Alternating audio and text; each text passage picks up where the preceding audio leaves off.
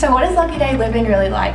I know moving into college can be intimidating, but I'm here to walk you through what a typical experience looks like and help ease some of your nerves.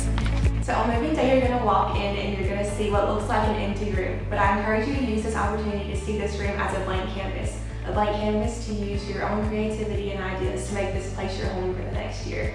For more dimensions and the furniture that will be provided in the room, you can go to the Housing and Res Life website and all of that will be provided on there. And now we're going to see some Luckyday scholars from this year, let them talk about how they made their room their home and some tips and tricks about Luckyday Living. This is my room, and if I could give a tip or trick, one would be to buy a really good mattress topper so that you don't hurt your back, because it's a good investment. You're going to be sleeping there every single night. You want to make sure that you're comfortable and that you can get a good night's rest. Also, clean your room as you make a mess. What makes my dorm feel like home? I would say just making sure that I'm putting decor and things that I love within it rather than just things that are cute. So, for example, like I did those watercolors up there, and I have my study space that I think is really cute and what I like, and so just personalize it to be a space that you really love. One tip I would have for incoming freshmen is just keep your dorm room clean. It's going to be the space you live in every single day, and it really pays off if it's clean. It'll be a space that's inviting and a space you want to come back to at the end of the day. One thing in my dorm that makes it feel more like home is just how decorated me and my roommate made it. We really made it a space that's our own and made it stand out from other people's. So my dorm trick is get a rolling laundry basket. It's gonna be so much easier, especially if you're like me and you wait a week and a half to do laundry, and so you have all of this stuff and you don't want to carry it in like an actual carrying laundry basket. So that's my tip. They have them at Walmart, super cheap, best thing I've ever purchased. The thing about my dorm that makes it feel like home is I have a bunch of pictures that really helps me remind me where I came from my friends from home are. It makes me feel safe. I also recommend bringing stuff from your house. Like I brought my teddy bear and a blanket that I slept with every night at home, and so whenever I get sad, they're kind of my and whenever I get homesick, they're my kind of reminder. So my tip or trick for Luckyday Living is to definitely bring your own printer. I know my printer has saved me so many times at the beginning of the semester when you get all of your syllabuses and different class notes. That printer will be your lifesaver. And then the thing that makes my room feel like home is definitely all of my blankets and pillows. So a tip that I have for girls is to get a mirror, because we only have one sink mirror, and so if you're wanting to do your makeup, it's definitely handy to have multiple mirrors in the room.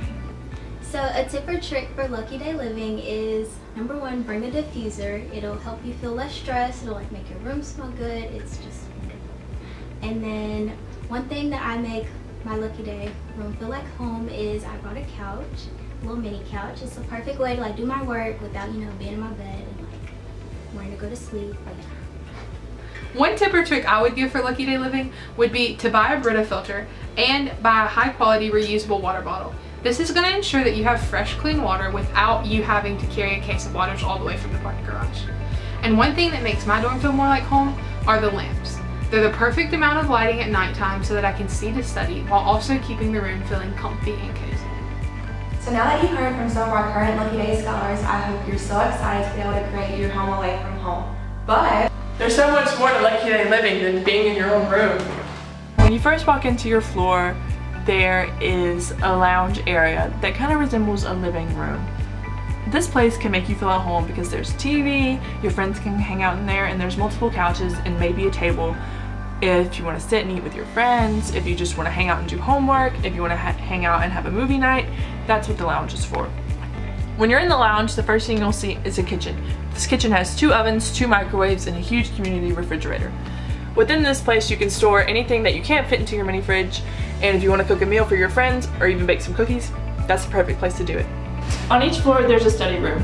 A great thing about these study rooms is that it offers a change of scenery for doing homework or studying, or if you really need to get focused and you don't want to do it in your room or in the library. Though each room in Luckyday Residence Hall does not have its own bathroom, there are 10 completely private bathrooms on each floor. In each restroom, there's a shower, a toilet, and a sink. These restrooms are fairly similar to the restrooms you share with your family at home.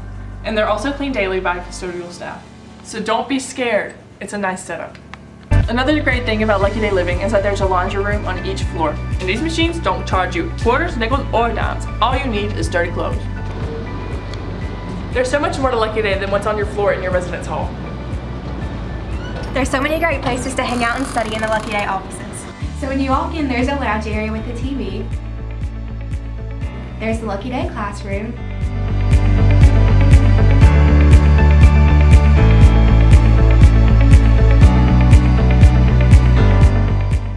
The treadmill study room.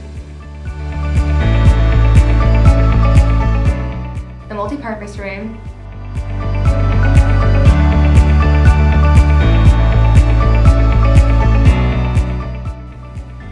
A big table where all your friends can come and study together. A small patio. The Lucky Brew where you can get some coffee while you're studying. A large grand piano where you can take a break and relax. And then also in this building are the offices of Dr. Sparkman, Miss Sarah, and Mr. Jason. And you can come to them with any questions you have about Luckyday and they're sure to help you. And finally, the Luckyday back porch. It's a great place to go outside, study, get some fresh air, and just catch up with your friends. We hope this walkthrough has given you insight into what Luckyday Living is really like. We've shown you guys all the places that make Luckyday special to us, and we can't wait to hopefully see you here next year. See you later.